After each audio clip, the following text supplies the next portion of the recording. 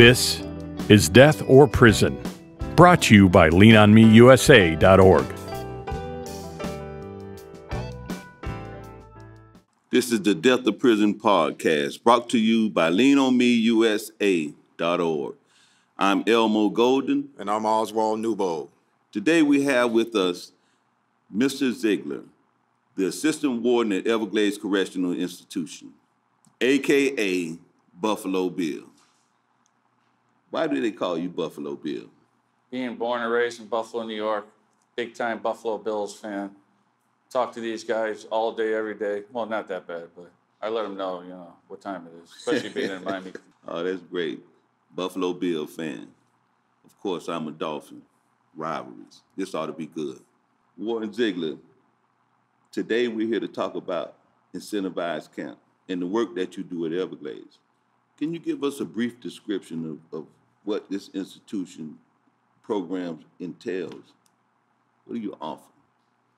Well, the goal with the incentivized prison concept is to encourage good behavior throughout the state of Florida, Department of Corrections. So, one of the criteria is to be 4 years discipline-free.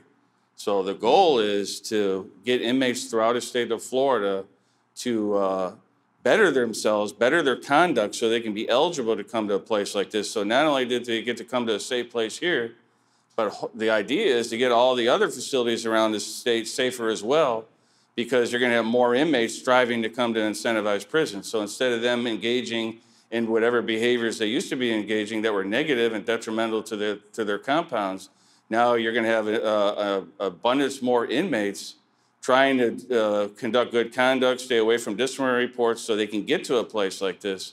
One of the incentives is cable TVs. Each dormitory has at least 2, if not 3 TVs in there. They get cable television, which you're not going to see anywhere else. They even get the Sunday tickets, so they get to watch all the football games during football season, which is a huge plus. They have an incentivized menu. The menu's a little different. They have incentivized bedding, bigger pillows, bigger mattresses, open compound, open movement. That's something we're working on, continually working on. It's open movement on the compound. Those are the biggest incentives. We're putting air conditioning in the game room. The game room itself is a big incentive. We got foosball tables in there, air hockey tables in there. We got PlayStations, video games, Xboxes. We got all the video games in there. Those are things you don't see at other institutions, and those are some of the things that draw guys to come here. We have several programs on the compound. We're at the point now where we finally got each dorm, it's got at least one wing that's a dorm program. So the biggest thing with programs are we have an abundance of programs here, much more than you'll see at any other compound. And it's just across the board. So engagement is high here. That's what I'm hearing. The population is engaged in programs. Yeah, we do have the one thing I see is we do have a lot of engagement with programs, but we do also see that it tends to be the same group of guys, as for the most part, that are interested in the programs and they kind of cycle through the programs. We do try to encourage interest, a broader interest amongst the population, but it does seem to be that it's a certain core group of inmates that embrace programs more than others. That's one thing we do see. And one of the challenges we're seeing is as we expand programs to the different dormitories, the housing situation could be an issue, trying to fill the different programs. But we manage it very well, and we haven't really had much issues with it, but it can be a challenge housing-wise when you're moving a bunch of guys around for different programs. But we manage that well, and we haven't had any real issues with that. That brings a question to mind. So if you're having challenges getting some people, it's the same people taking most of the programs. That's what I just heard. So I'm wondering if a person is unwilling to go to programs, this is an incentivized camp, would they be transferred away to open the bed for somebody who wants to take programs? How does that process, or does some people go to the programs and other people just get to walk around and goof off? Help us see this. It's not a requirement. We can't force them. The only program in here that's mandatory is substance abuse. If they're mandated for substance abuse, that program they're required to take. But all the betterment programs here, all the chapel programs, it's voluntary. So they don't have to come here with a condition you will do programs. We can't force that upon them. Thankfully for us, there is a large enough group in our population that's interested in programs. So we're able to fill the programs. But what we do see is when we're trying to put inmates in a certain program, they may have already been put in another program. So sometimes it could be a little challenging because it's almost as if the programs are pulling from the same population. And so that could be a challenge. We do well with it. You know, we recruit, and the inmates sometimes will help us recruit the guys that have been in the programs that have positive things to say about it. They'll help us, and we make it happen. It's not like these programs are void of inmates. We make it happen, but at times it could be a challenge. Right. I actually had the opportunity to attend a couple of your graduations, so I do know that you have a barber school here. Right. I know that you have I guess the dog training program, right, which is important. Tell me a little bit about that. The dog program is what these dogs are rescued from shelters. You know, it's just like we talk about Second Chance Month. These dogs are pretty much given a second chance. They take them out of the shelters before they're euthanized. They bring them here. They get them compatible with humans. They get used to interacting with humans, and the goal is to get these dogs to the point at the end of the program to get them adopted and basically save them from the environment they were in. The two puppies we got right now, I heard, were found in a Walmart parking lot, and they went to a shelter. And if our program didn't take them in and do what we're doing with them, eventually those puppies could have ended up euthanized. So these dogs are brought here, and we have a high success rate with that. Very rarely does a dog get taken out of here due to their behavior. Very rarely, once in a great while, but the vast majority of the dogs make it through the training, do very well, and then we have what we call adoption ceremonies in the visiting park, where the people adopting the dogs will come, and then they'll take the dogs with them. That's a huge success, and the inmates enjoy that as well, interacting with the dogs. You know, a lot of it is soothing for them, or you know, they enjoy the interaction with the dogs. And I know a lot of the military guys said they liked it too, just being able to interact with the dogs. It was a calming influence for them. Earlier, I had asked a question when I was asking about incentivized programs. Are they required to go, or would they be sent away? You know, you and I don't cross paths before in the reentry space on post-release side. So I asked that question. And one thing I know in reentry, guys come out and they say, hey, I need some help. I want a job. And we may ask them, hey, what skills do you have? And they be like, well, I don't have anything. But you just did 14 years. You didn't take any programs. So the reason I asked that is because from the post-release side, we understand their success in post-release starts pre-release. Right? And that's why I was asking the question I was asking. Can I ask you, you've been in corrections a while. What has been some of the contributing factors you think to guys recidivating when they come back?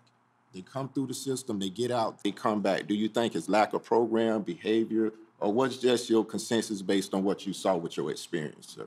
Well, we have plenty of programs that deal with behavior and attitudes and all that, so I don't really think that's as much as the issue.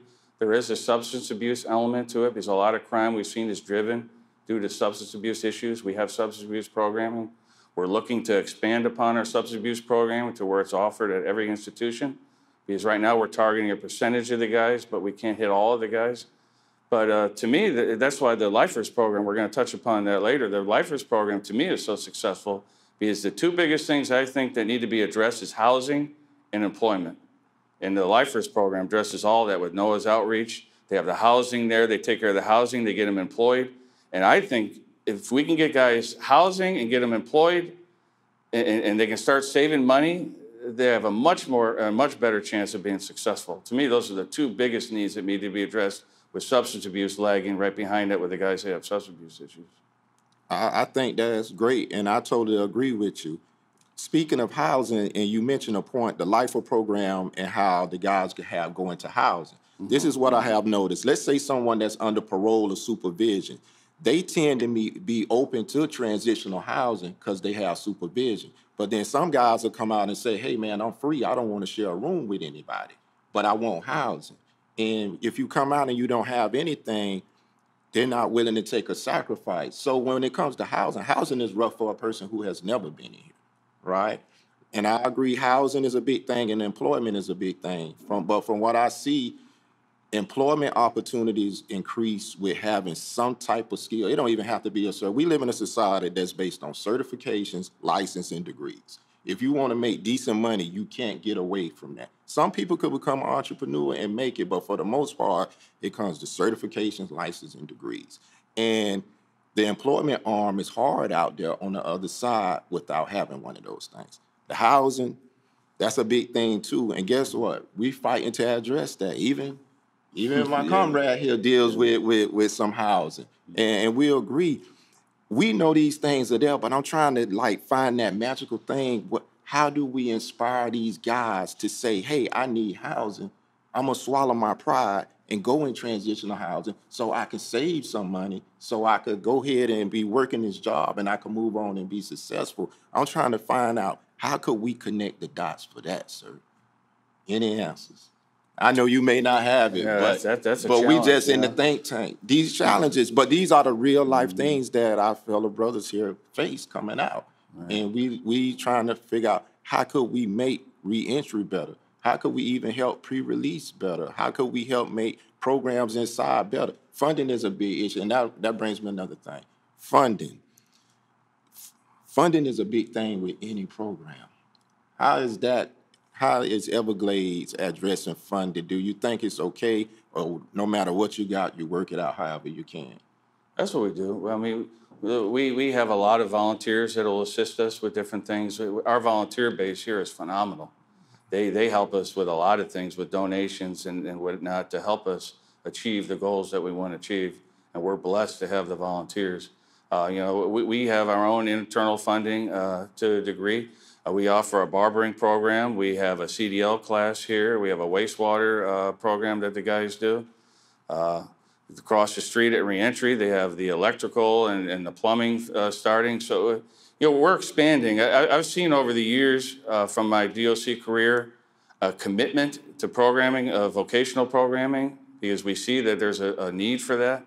And over the course of the years of my career, I've seen more and more vocational type programmings pop up throughout our institutions, which is very beneficial. Our barbering program, for instance, we've had guys get their license and we've had guys get jobs. We have several success stories where guys are actually working as a barber out in the community right now. Those are the type of programs we want to adopt. We want to adopt programs that we know guys can utilize post-release and not just be doing programs just to do programs. I mean, we have plenty of programs here, but the programs that really are the most beneficial are the ones that are going to help the guys when they get out. That's what we're looking for. I know that I've been to maybe 2 graduations here, and I watch how excited not only the guys are, but also their families to see that their sons or their husbands are actually getting what Mr. Newbold is talking about, and those are certified certificates and also degrees. I know that you have a college or 2 that comes to this institution also. Yes, we have the Pell Grant program, Miami-Dade College. That's been a huge success. The first cohort has already received their associate's degree. I believe it was 18 inmates that received their associate's degree. Many of them have moved on to the bachelor's degree program. We're up to 3 cohorts here at the main unit. Reentry just came on board with their first cohort, and it's been a huge success. We just had a meeting Monday about the Pell Grant program and state residency and all that, because that's one of the challenges they're having is the inmates being able to prove state residency. So we're hoping what we did Monday will help you resolve some of that, and so we'll have more guys that will be able to participate in the Pell Grant program. But that's been a huge success. Miami-Dade College did a phenomenal graduation. They really did it with the whole ceremony, the caps and gowns. It was a phenomenal graduation, and it was an awesome sight to see. And we welcome that, and we just continue to look for programs such as that to, give the inmates a better chance to succeed once they get out. Any tools we can give them, I tell them that all the time when we're in meetings or I address them. Our goal is to give them all the tools that they need to be successful, and then it's going to be up to them to use those tools and have the drive and the willpower to make it out there. And I know that as a man that has served time, it's important that we have those tools when we get out. They're very important for us in order for us to just compete in society. So having incentivized camps throughout the state, I'm behind that 100%. I know that our Secretary of the Department of Corrections, Mr. Dixon, I think that he considers this to be his baby. Has he ever expressed anything to you about trying to incentivize the whole state?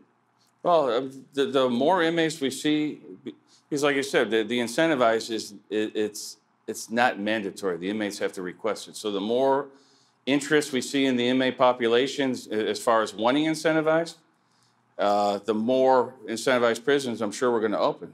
It's all going to be based upon the number of inmates that want interest and the number of inmates that qualify. That's why we started here with 1, and then we went to 1 in each region. Now we're up to 2 in each region. And the reason why we're seeing more and more incentivized prisons open up is because there's a larger interest amongst the inmate population, and there's enough inmates within the population that qualify, that enable us to do this. So as long as those numbers keep being there, I'm sure we'll see additional incentivized prisons open in the future, I'm sure. Sounds to me as incentivized prisons are working. If it's having people behavior change at other facilities in order to get to incentivized camp, it's being infectious in a good way, and that's what it's all about. And I want to share something with people who are listening out there. Whether you're a family member, whether you're someone who's incarcerated right now, programs are important. Programs is a big part of our success. Sometimes we feel we don't need a program, but I would say this here. Education, programs, trades, all of it work. I sit here at this table right now, but I also been behind the walls and fences, and I would tell you programs do help. Warden, I thank you for pushing programs. Your staff for pushing programs. I thank you for realizing that working with people with their behavior, because it's hard to make it without having something under your tool belt in terms of skills, something to be employable. And not only that, I got to share this. I have seen things where at times we get the education, but we don't want to change our behavior. All of a sudden we get a job and we run into a problem, but we want to handle it like we're on the rec field, but you're in a professional circumstance. So not only do we get the skills, we also need to work on the behavior as we're getting educated in here, because it all ties in together. Warden, again, I've seen you, we cross paths in the reentry space.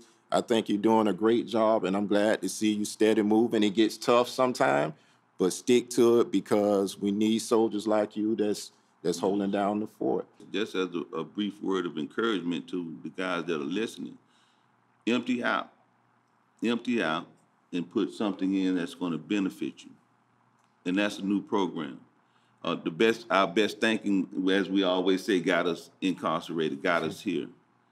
And so it may be time to discard some of those things that we've been taught, some of our core beliefs that have literally ruined not only our lives, but the lives of others, and start investing in the opportunities that are afforded to us. I love programs, and I want to tell you guys again, this is the time for you to invest into yourself so that you can be a better person once you're released. I have a question, Elmo, and also for the warden. When we say we have to change some things, does that mean we have to change people, places, and things? I did. We must change people, places, and things. We even have to do that inside of facilities. Mm-hmm. The crowd, your peer group inside has to change. Even the places you hang. We could be in the crowd over here getting into things, or we could be the ones that's got a book going to class. We have to change our thinking. We have to change our places. We have to change our peer group. It all ties in together. So, Assistant Warden Ziegler, leave us with something brief that you would want to not only tell the guys, but tell the 2 million viewers that are about to see what you got. And we're in Australia, Canada, we're in parts of Europe, we're throughout the United States. This podcast is literally going to go everywhere. If you had just a moment, what would you tell not only the guys, but their families? Right. I would just say that the incentivized prisons are a huge success. We're to the point now where we have so many programs here. Every single building on the compound, AM, PM, evening, we got programs going on, whether it's chapel programs, non-chapel programs. Each dormitory's got at least one wing with a program in it.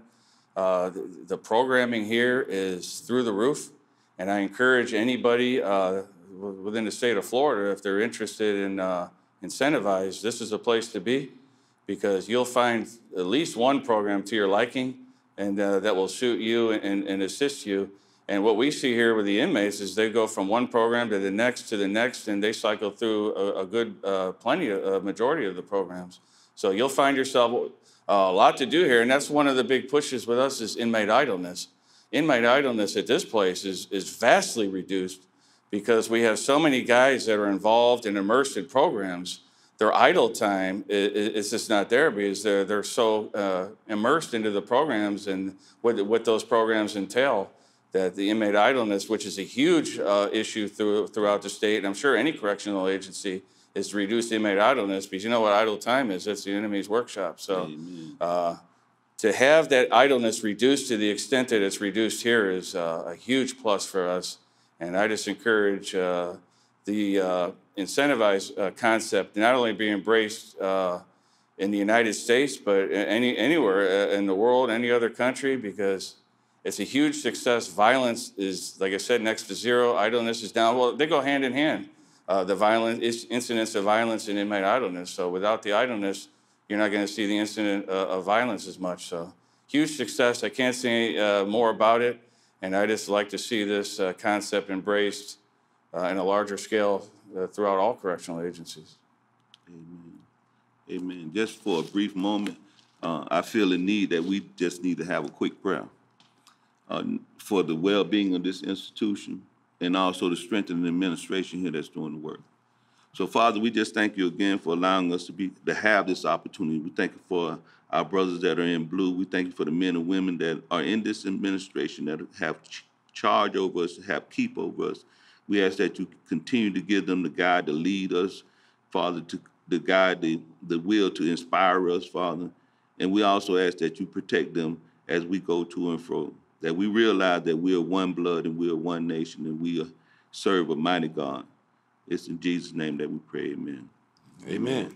Warden, you mentioned something about inmate idleness is low, but so are you getting what type of things out of guys participating in the program saying? Are you hearing great things, good things, or what you could do differently? Like, what type of testimonials are you hearing right now? Well, the biggest thing we get a lot of thank yous from the population for everything we do here, not only from the programs that we have here, but also the events that we have here, like between God Behind Bars, Prison Fellowship. Recently, we had Russell Wilson and Sierra come with God Behind Bars. We had Maverick City Music and Kurt Franklin come out last year. We have a lot of high-profile events and high-profile guests. And one thing is the assistant warden of programs. I welcome all that. You know, I've heard at other places they're not as welcoming, perhaps. But I try to, if we can do it, I say let's do it. And so that's part of the reason I think why we have a lot of things going on here.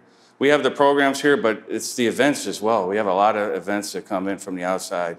And we get a lot of thank yous from the guys while they're here, but sometimes we'll even get a phone call, a guy post-release, want to thank either myself or one of the classification officers. We have some staff here that are very dedicated to what they do and very passionate about what they do. And we'll have inmates get out and call up here and thank them for taking a personal interest in the inmate while they're here. And helping them along the road to be successful on their way out. So that's the testimonials I've heard. I've heard mostly positive. Occasionally you're going to hear something maybe isn't as positive, but that's rare. We just look and strive to keep moving it forward. You know, we always say all things are possible for God, you know, as long as you believe. You know, so. If we can do it, we try to do it. You know, we try to think outside the box. We try to, you know, obviously we have a chain of command. We run everything through the chain of command. And if it's something we can do, we try to make it happen. That's just the way we look at it. You have been listening to the Death to Prison podcast. We're here live at Everglades Correctional Facility. We have the AW here, the assistant warden, Mr. Wild Bill Siegler. We thank you for the opportunity to have us here. This has been the Death to Prison podcast. But around here, we say, choose life.